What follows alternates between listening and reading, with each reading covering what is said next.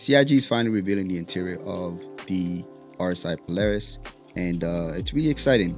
I think this is one of the most anticipated ships, and it's projected to be released at this year's IAE. So we're going to get an interior preview of what it's going to look like. Before we get started, I'd like y'all to know that I'm doing a giveaway for the Mirai Pulse. In order to participate, all you have to do is be subscribed and leave a comment in any video between now and the end of June. Let's get into it. We really wanted to have some form of the exterior of the Polaris at Invictus launch week. We wanted to mix up the capital ships on display this year. Being a big kind of military show, it made perfect sense to be able to kind of show it off in its best light. We pushed quite hard to get the exterior to a point where we're happy to show it publicly. This meant we've prioritized doing the exterior over the interior. So the exterior you see is pretty much final art. All it is missing is really the damage setup, as I'm sure people have tried to do. It is currently invulnerable, or hopefully invulnerable in game. Visually, I think not only have we been trying to get it out so we can show it, but we've also tried to kind of really push the quality of the exteriors of some of our kind of like large capital ships. And what that has meant is that we needed to focus a few more artists than what we'd normally put on the exterior of a ship, just to make sure we kind of hit that quality bar and we hit it on time. It's pretty close to being Lot Zero, which means that the majority of the main modeling's done. There's still a whole bunch of decal work. The finer details, what we call as POM details, pass needs to be done, and that really kind of helps to elevate the kind of like the close read. I think the distance read and the mid reads are like brilliant, and to be fair, the close read when you get up and personal is looking really, really good. It's just we've still got that kind of like final sprinkle of polish to go on. With the focus on the exterior and pushing that as far as we could in the time we had, the interior is not quite as far along. It is more around the grey box stage. That's a lot of space, man. You have space for cargo, as well as these are larger cargo boxes too. Plus, you can also get some rovers in here as well.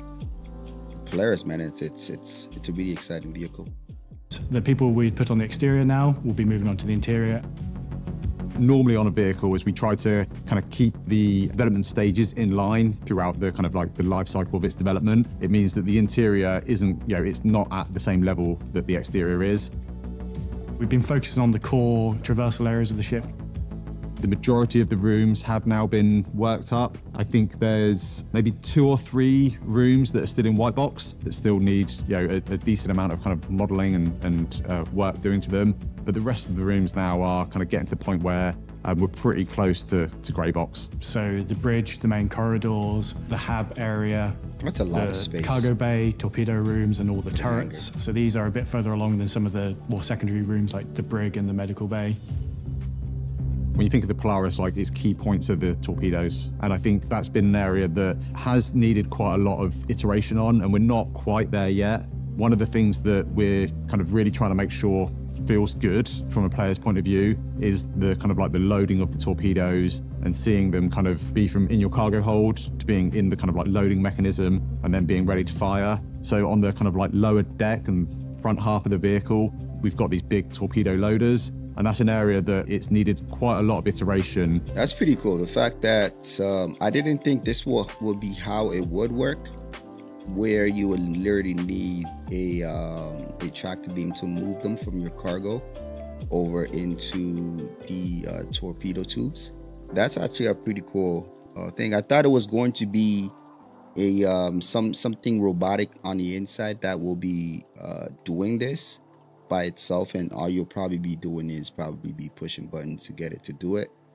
But I like the idea where you need to literally move it yourself into the cargo, into the torpedo tube. So that will add to the gameplay experience, especially mid combat. You have people in the bridge handling the turrets and the ships and the missiles, and then there will have to be a communication between the bridge engineering as well as the torpedo room. The guys in the torpedo room, in terms of communicating whether the torpedoes are ready to be launched and getting them reloaded fast for your next launch is going to be pretty cool. It's going to really add to the experience for real. Very exciting stuff though. in the kind of like loading mechanism and then being ready to fire. So on the kind of like lower deck and front half of the vehicle, we've got these big torpedo loaders. And that's an area that it's needed quite a lot of iteration to make sure it feels right. And we are still in that process. It's not kind of fully signed off. We're not completely happy with that area, but it certainly kind of makes up the heart of the ship. Otherwise, on the interior, the main upper deck is kind of really starting to come on. The engineering section is another kind of area that I think is really important in our capital ships and kind of getting to a level that we're happy with. From the kind of concept into production, we have opened up the bridge of the ship a little bit. One of the things we wanted to do was when you kind of enter onto the bridge, this should feel kind of like super exciting and super rewarding. This is one of the most beautiful views for ships in the game, man. Look at this. There's nothing obstructing the front here, which is pretty cool. So it looks like they did the same thing as the RSI Scorpius here. That's pretty cool.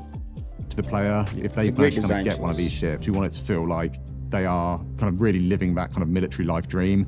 So we've spent a bit of time kind of opening it up, giving some nicer views as you kind of enter onto the bridge itself. What we really wanted to do was kind of make sure that the player views are good, the captain gets a great kind of view out the front, and make sure that navigating around that area, especially as kind of more and more kind of multi-crew gameplay systems come online, we want to make sure that there's enough space on that bridge to have not just the captain and the pilot, but a whole crew there.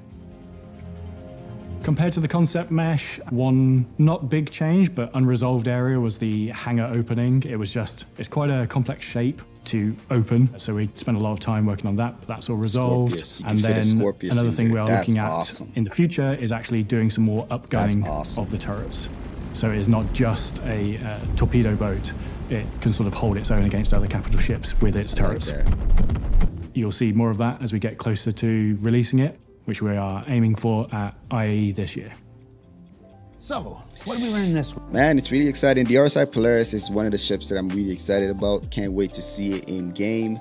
And it's going to be a great ship for them to ship off with Star Citizen Alpha 4.0, which is also projected to release around the same time. So it's going to be really exciting to be able to go out there with your crew and survive with it, and taking into account engineering, gameplay, life support, and all the new mechanics, fires, and all the new mechanics that they're going to be adding with that build is also going to be awesome. It's going to add to the level of immersion that CIGs has been aiming for, and I think the game is going to continue to develop in such a way that it's always going to be exciting for you to get back in and actually live in the verse instead of just playing a game. All right, you guys let me know your thoughts on the RSI Polaris down below.